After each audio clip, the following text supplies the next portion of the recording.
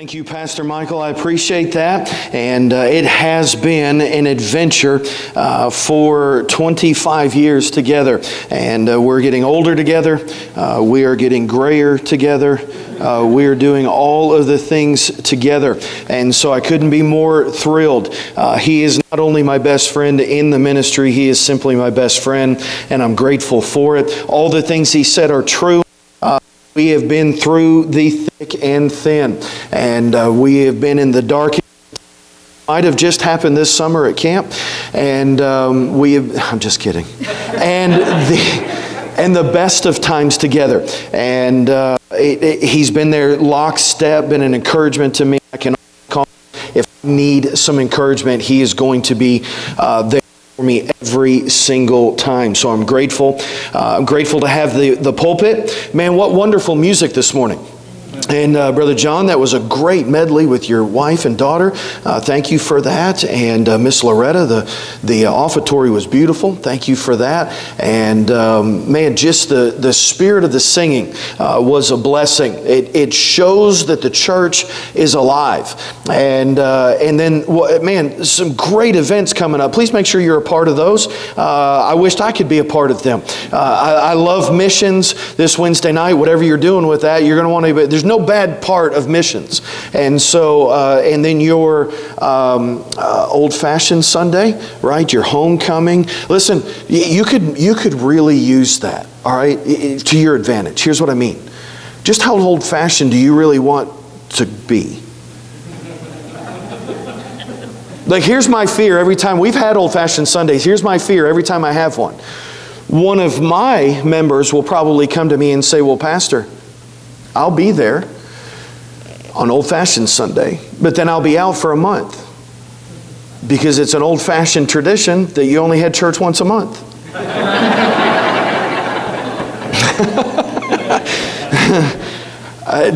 Don't pull that here, all right? Do not do that, all right? Don't go that old-fashioned on them. Just have a fun time with it, grateful for it. On that same day, Pastor Michael, interestingly enough, talking about the church plants and what the Lord ever allowed me to do in the ministry, it still blows my mind. On the 29th of September, James Veers will be chartering a brand new church that he is planted in Maxwell, Iowa, in his hometown. James Veers was my first convert in the church plant in Iowa. And early on, God called him to preach. And then he was a young man in his early 20s. His wife died. They had 3 children under the age of 5 at the time. She passed away of cancer. It was super aggressive. It was super fast when it happened. He was a full-time firefighter. He had to figure out how to just live life. And so he never put that call to preach on the back burner. That wouldn't be the way to say that, but he had to get some things done before he could really pursue that. And recently, he's just been obedient to the Lord and called me the other day. He wanted me to be a part of that. I'm not going to be able to be, but I'm so grateful that God uses men to start churches just like this. And your pastor, I could tell some really funny stories on your pastor, but I don't want to take up all the time with that this morning. You know, so, like, if you didn't know this about your pastor, he's a cowboy. He is the most unbelievable horseman that you have ever seen in your life. When he came to Iowa, we had a couple of horses, and my daughter would barrel raced for a while, and so we put Pastor Michael on Susie. She was a 24-year-old mare that had worked cattle and barrel raced her whole life. She could barely stand up straight. And so he got on there and he started riding through the yard, and he's got that, have you seen that Pastor Michael confidence look before? Like, I got this figured out. And then all of a sudden, it just got weird real quick. And I could tell because his face shifted. And I was like, oh, he's in trouble. And the next thing I know, she's going right through our garden, right through the playground, right through. And I'm like, and then it hit me. He's not steering that horse. That horse is doing whatever it wants to do. Michael's just holding on for dear life, hoping he doesn't fall off. And so we've got some great stories together, and we have been all over. And I'm grateful for it. Some of those experiences have been wonderful and life-changing. They have also been life-changing and horrible for other reasons. And so we certainly have. And I'm grateful. Michael, I love you. Thank you for having me today. Romans chapter 5. Romans chapter 5. We're going to read a passage. And then I'm going to give a few introductory words, and then we're going to talk about that particular passage. Romans chapter 5, verse 11. Romans chapter 5 and verse 11. Michael, do you stand here? I should know that. All right, will you please stand for the reading of God's Word? And seems like if this is home away from home, I'd have known that. I'm sorry I didn't. But Romans chapter 5 and verse 11. And not only so, but we also joy in God through our Lord Jesus Christ, by whom we have now received the atonement. Wherefore, as by one man sin entered into the world, and death by sin, and so death passed upon all men, for that all have sinned. For until the law, sin was in the world, but sin is not imputed when there is no law. Nevertheless, death reigned from Adam to Moses, even over them that had not sinned, after the similitude of Adam's transgression, who is the figure of him that was to come. But not as the offense, so also is the free gift. For if through the offense of one many be dead, much more the grace of God, and the gift by grace, which is by one man, Jesus Christ, hath abounded unto many. And not as it was by one that sinned, so is the gift. For the judgment was by one to condemnation, but the free gift is of many offenses unto justification. For if by one man's offense death reigned by one, much more they which receive abundance of grace and of the gift of righteousness shall reign in life by one, Jesus Christ. Therefore, as by the offense of one judgment came upon all men to condemnation, even so by the righteousness of one the free gift came upon all men unto justification of life. For as by one man's disobedience many were made sinners, so by the obedience of one shall many be made righteous. Moreover, the law entered that the offense might abound. But where sin abounded, grace did much more abound, that as sin hath reigned unto death, even so might grace reign through righteousness unto eternal life by Jesus Christ our Lord. Lord, we're grateful to be in the meeting house today. I am thankful for the song. I am thankful for the wonderful lifting of voices by the body of Christ here. I am grateful for the membership and their love to me and care of me. I'm thankful for Pastor Michael and Miss Katie and their family, for Pastor Chuck and Miss Beverly, and the legacy that lives here at Charity. Lord, I'm grateful to have just a small part in that. And today, I pray that you would allow the Scriptures to change lives. We thank you for it in Christ's name. Amen. Please be seated. Let me ask a question. In your minds right now, how many of you can think of what might possibly be the greatest gift you've ever received, carnally speaking? We'll forego the idea that it's assumed in the room we're full of people who are born again. That is a gift that we're going to talk about today. But I want you to think about those birthdays, those Christmases, those anniversaries, those occasions where there was a gift given you that sticks out in your mind. Can you think of one of those? If you can, raise your hand. I won't call on you. I won't make you tell what it is. I can think of several times in my life where there was a gift I received. And there'll be some Pharisees in the room, but everyone likes to get a gift. Now you're going to say, nah, I'd rather give them than get them. You're a liar. Everyone likes to get a gift. No matter how small, no matter how big, they just want to know that someone has thought of them and that they have thought of them in a special way. Now, as I get older, I will and do enjoy to give gifts more often than I like to get them. But I still like to get them. I can think of a time back. I grew up in Detroit, Michigan. So growing up in Detroit, my mom's side of the family were all Canadians. My grandmother, I never knew my grandfather. He died when my mom was young, but they were from Ireland by way of Ottawa, Canada, and they were potato farmers. And my grandmother passed in Detroit, still a Canadian citizen. And so it was sort of bred in me early to enjoy and like hockey as a sport. I know, I'm a communist, whatever you think of me, that's fine. I like it, I love it. We grew up going to Joe Louis Arena and watching the Red Wings. And I grew up going up to Ann Arbor, to the University of Michigan, and going to what's called the Barn and watching them play hockey in the barn, and it is a part of my fiber. I love it. And there was a time where there was a Christmas. Two distinct things stick out to me about that Christmas. I was starting to get a little older. I was starting to get to the place where I wasn't sure the man in the big red suit was real or not. Like, I'm trying to be sensitive here. I'm looking around to everybody okay? I'm not trying to ruin anybody's life here. But I remember thinking, I asked my dad, okay, start reasoning things out in your life as a kid. I said, Dad, we don't have a chimney. How does Santa come? Well, son, I know we don't have a chimney. When you don't have a chimney, you just leave the front door unlocked and he just comes in the front door. I said, okay, I believe that.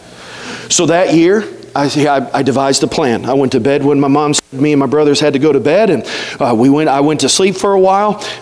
And then when I knew they were good and asleep and in bed, I got up and I went to the front door. We had a big lounge chair by the front door, and it angled into the room. And I slid in behind that chair, and I thought, I'm just going to sit here till he comes.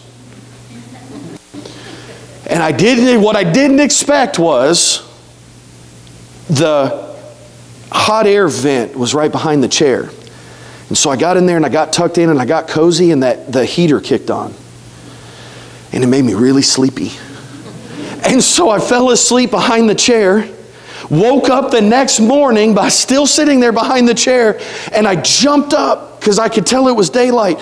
All the presents were under the tree. And my first thought was, I missed them. I did all of this work and I didn't get to see them come. But all of that was swept away when I looked under the tree and I saw the holy grail of gifts.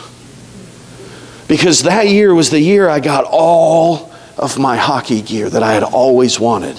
There was a stick and skates and a helmet, which I never wanted to wear, should have. My mom warned me about that. I have permanent damage to my head because I did not wear that helmet. And that's not a joke. I was playing hockey one night. Up there they play pickup hockey like you play pickup basketball down here.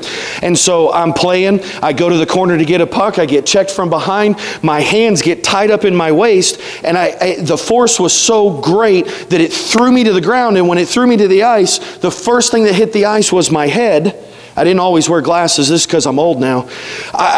My head hit the ice and I shattered this entire eye socket.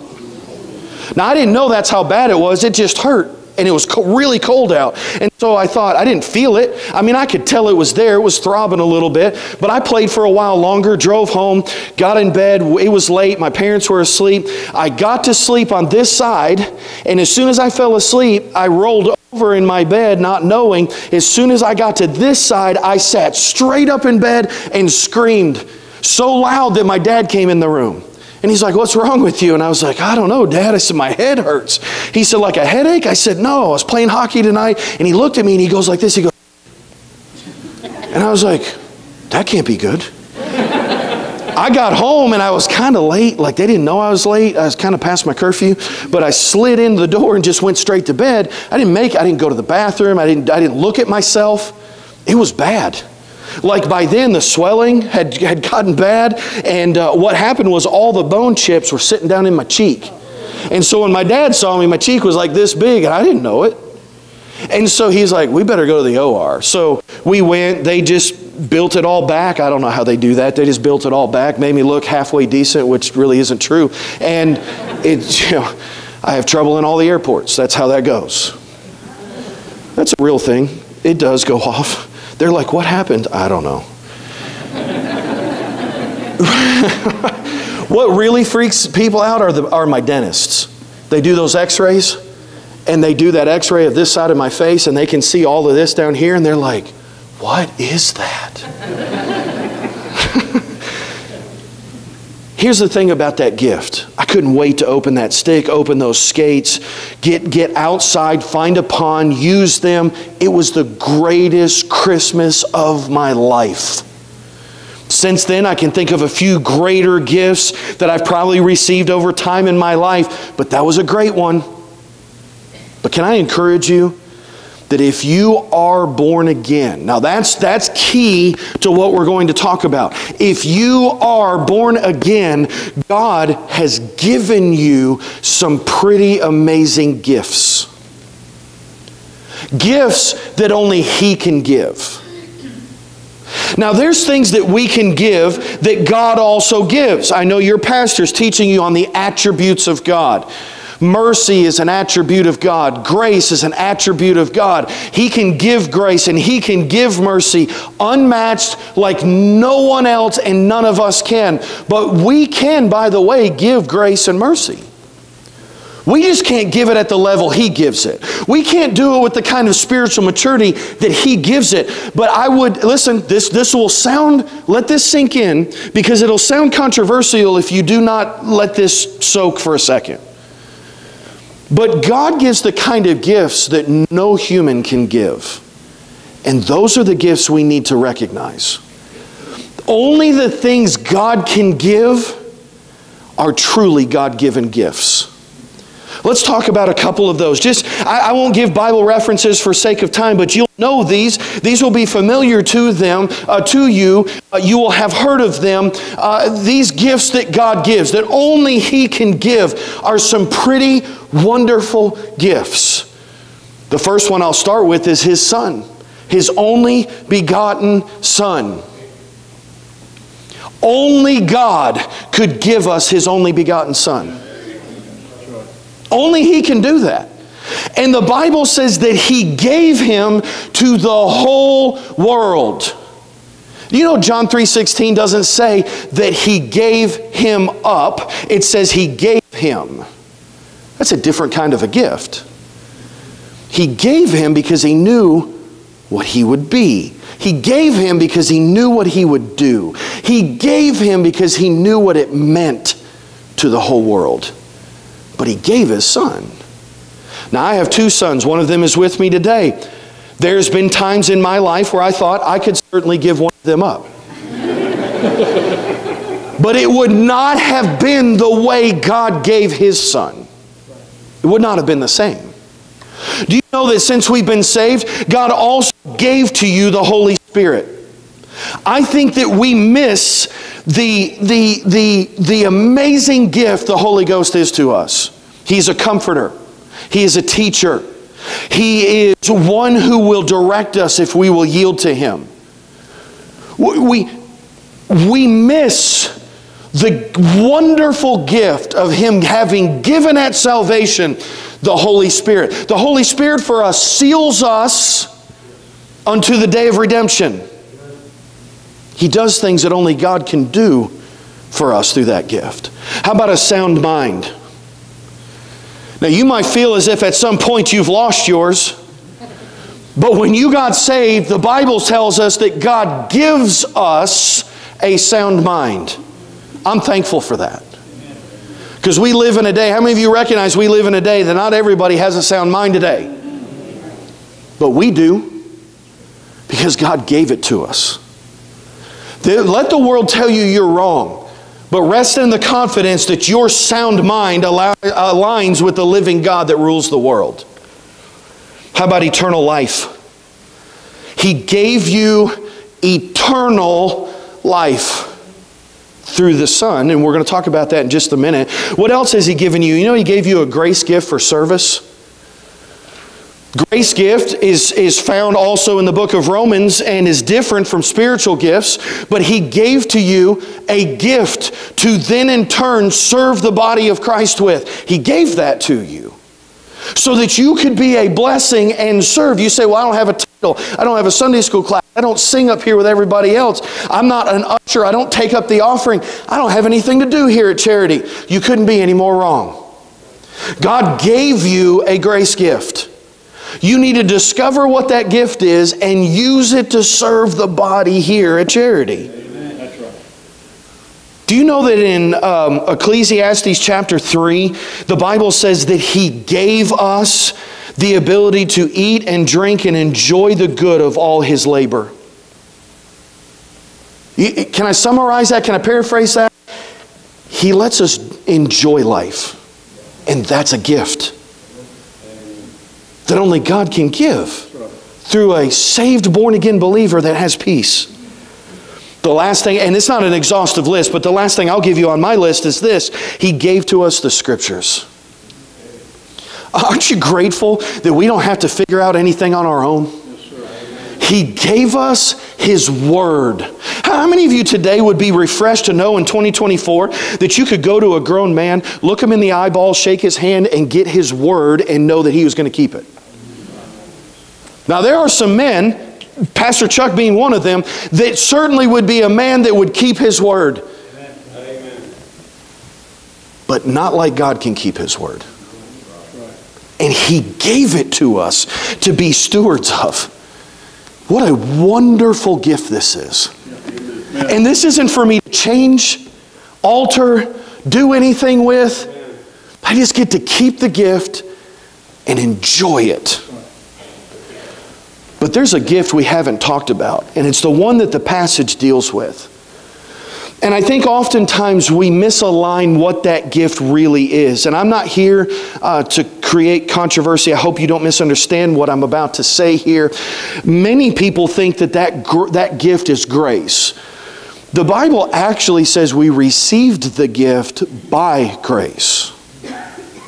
It doesn't say that the gift is grace. And here's why that's so important. My earlier statement that the gifts God gives are only gifts God can give. If I can give grace, it's not much of a gift. Do you recognize what I'm trying to communicate to you? If God can give grace and I can give grace, that gift, although wonderful, is not that special if I can also give it. But God gave me something by His grace that only He could have given, I could never do myself, and it changed everything about my life. And that's the gift I want to make sure you see today.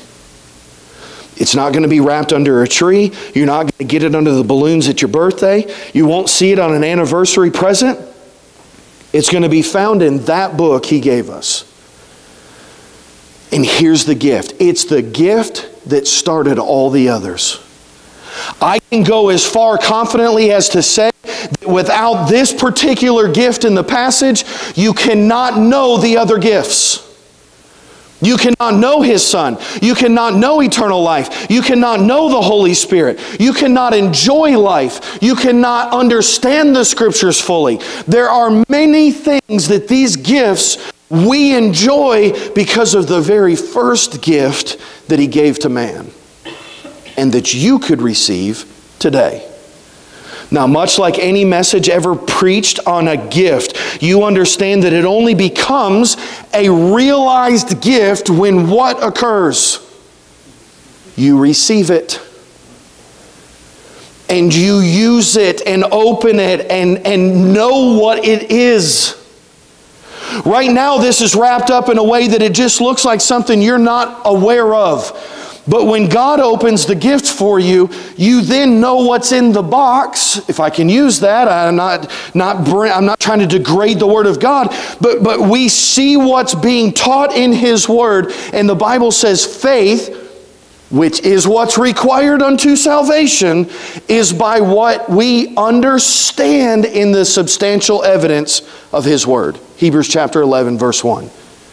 Substantial evidence gives us the knowledge of God so that we can then in turn be in a position to receive the gift He's given. Look, if you will, in Romans chapter 5.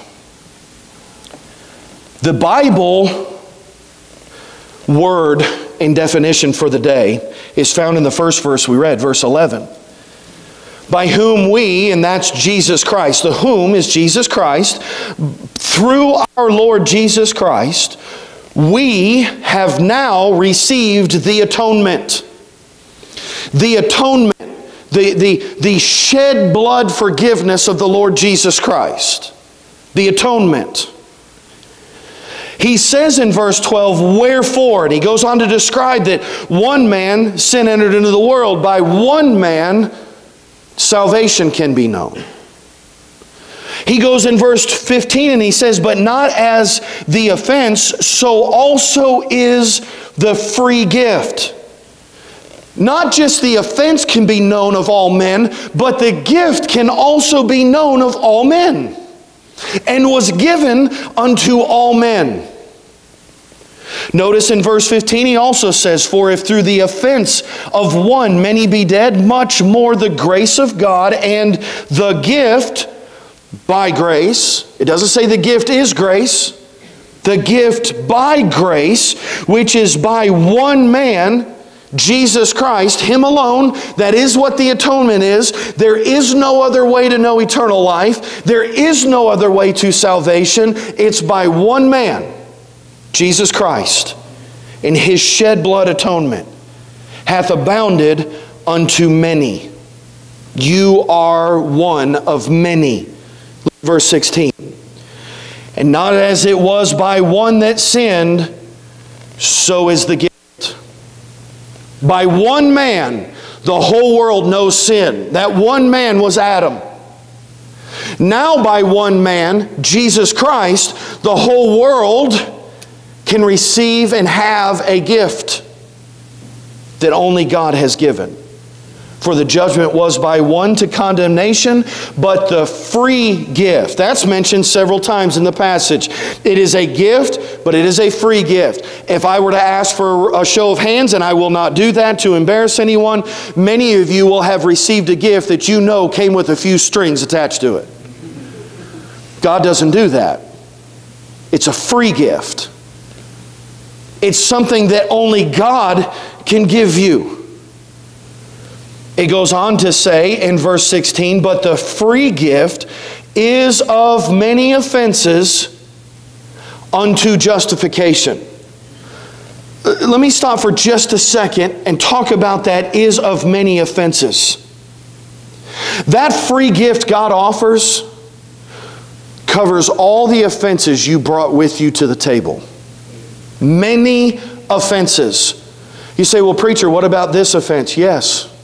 What about that offense? Yes. What about this? Of course. Every offense can be found justified in the atonement of Jesus Christ through the free gift that He has offered man. And not just, He didn't offer it to one man, it came by one man. He offered it to all men, the Bible says. Verse 17, for if by one man's offense death reigned by one, much more they which receive abundance of grace. So it's an abundance of grace, that's true. Grace plays a part in what we're doing here, that is true. But you must also receive of the gift which shall reign in life by one, and that's Jesus Christ. And here's everything's built up to verse 17 because it describes to us what the gift is. It is the gift of what? Read your King James Bibles. What's the word? Righteousness. The gift of righteousness. You cannot have a relationship with the Son of God, who is also God, unless you're righteous. You cannot have the Holy Spirit, who is the third person of the Trinity of God, without righteousness. You cannot have a life to be enjoyed abundantly apart from righteousness. You might have some fun on occasion for a season, but you cannot enjoy life the way God intended you and gave you. You cannot have a sound mind. You cannot have eternal life. You do not obtain a grace gift to serve apart from righteousness. It all starts with the first free gift. Righteousness. Righteousness is exactly what you think it is. Now, if you're of the generation from the 80s, where you're thinking this is a catchphrase, that's righteous, man. You'd be right. Because it's exactly that. It is perfection. It is wonderfulness. It is everything wrapped up into one word. Atoned. Justified. It all comes through the same gift, which is righteousness. Do you know that I can give you a lot of things, but I cannot give you righteousness? You know why? Because I'm still a sinner who only understands righteousness in my inner man, because my inner man has been made righteous. But this flesh, as we talked about in Sunday school, this evil that is still present with me, limits me from sharing what I have with you. I can share the knowledge of what I have with you, but I cannot give to Pastor Chuck perfection. I cannot make him justified. But you know who can? God. God can atone your many offenses. I grew up, as I said, in Detroit. My mom raised us in our home as Catholics. It was not until much later in life that I got saved. Later after that I got called to preach. But as a boy, I was, my mom had many siblings, one of which, a sister who was a nun. Being from an strong Irish home, Catholicism was all we knew. My dad worked. My mom stayed home. Because my mom stayed home, my dad, I was not raised in a Christian home. He just left the home stuff to my mom, which basically meant school, food and care, and church.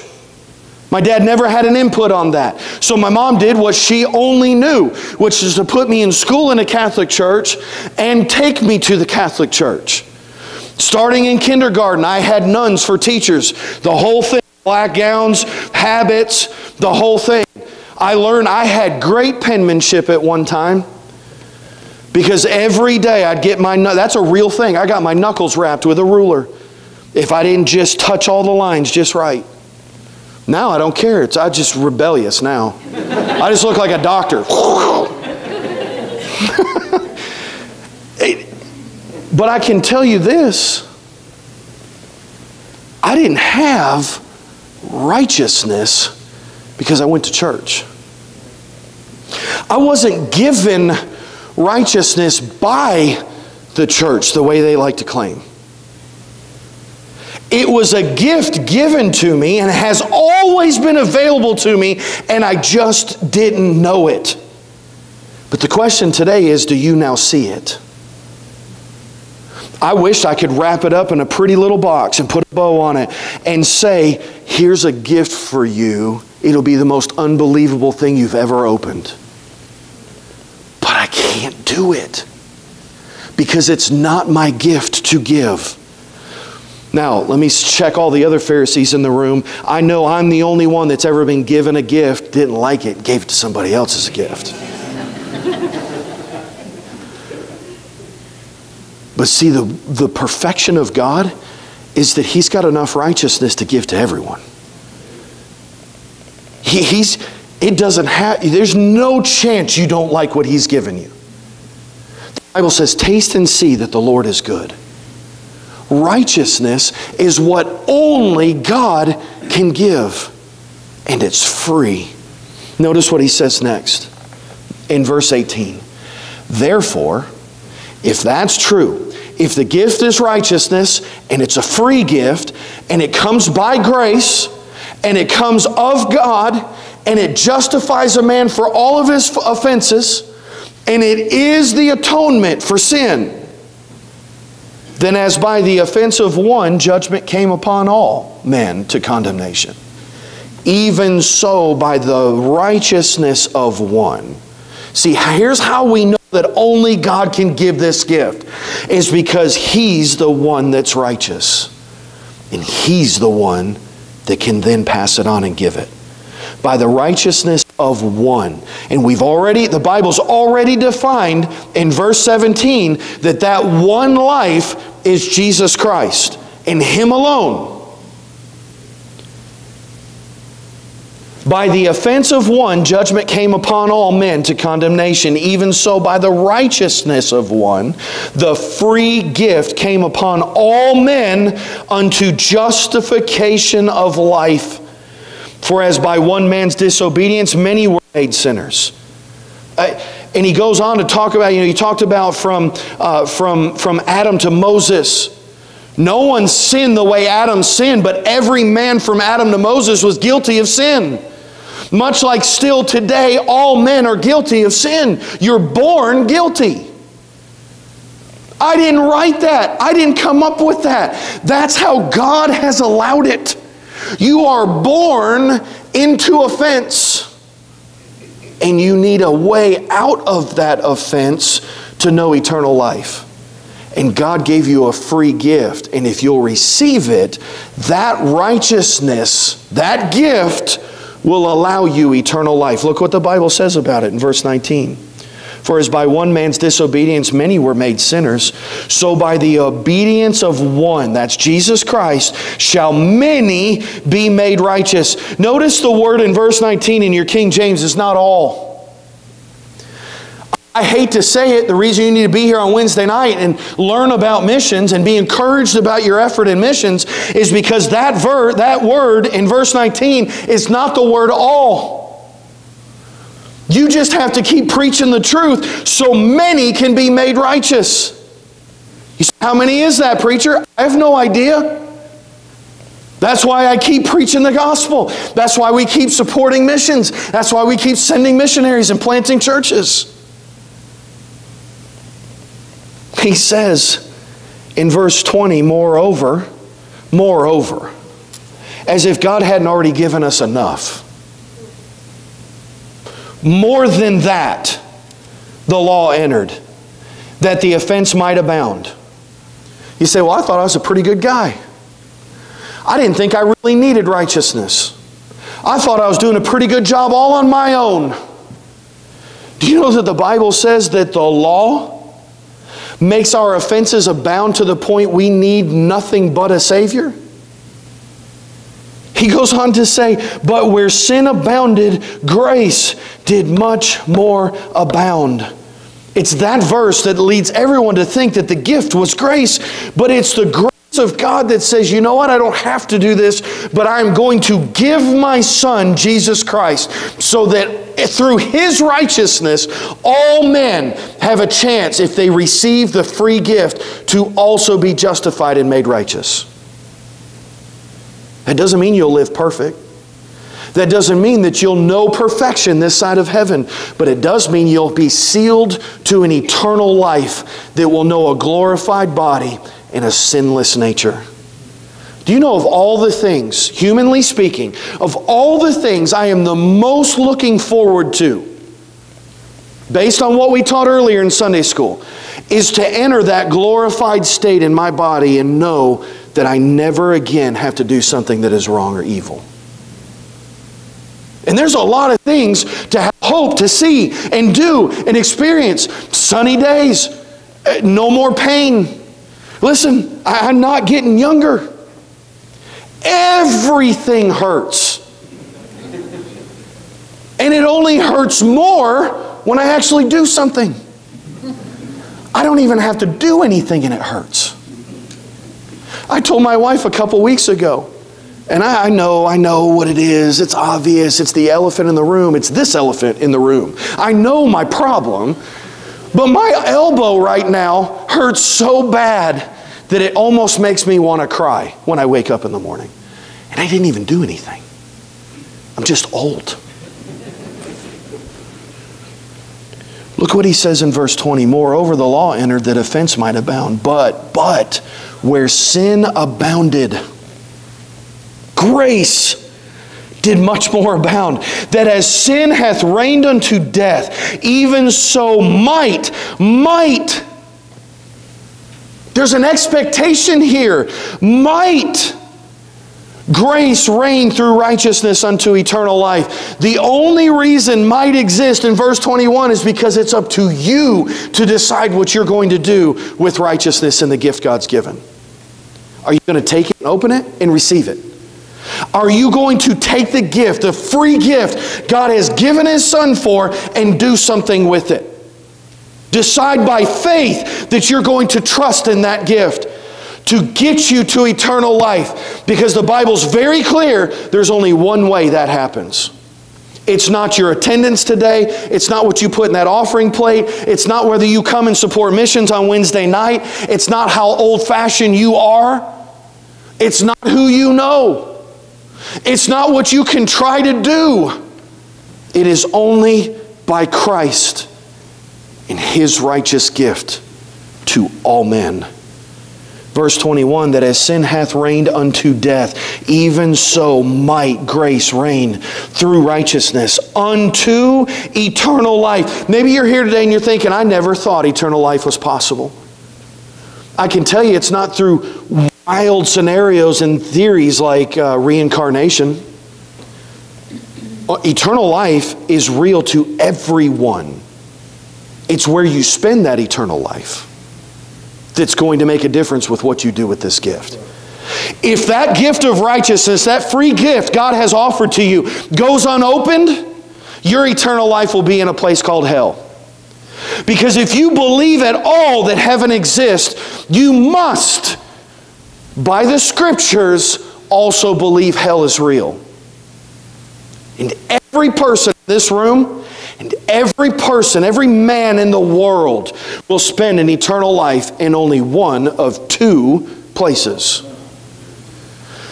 There's a lot of reasons why what the society is doing today with causing you to doubt and question everything this book teaches. One man, one woman. If you can just get someone to doubt that simple teaching, then all of a sudden you're not sure if there is a heaven and a hell. If a man can look like a woman and a woman can look like a man, then maybe hell doesn't really exist and all of it looks like heaven. People are going around thinking, well, I just identify with heaven, so I'm good. That's not how that works. If you leave the gift unopened, your eternal life will be spent in damnation. If you open it and receive it and take the righteousness that only God can give you, then your eternal life is with Him forever. In His presence, praising Him the way you sang those praises on that screen this morning. It is our forever gift.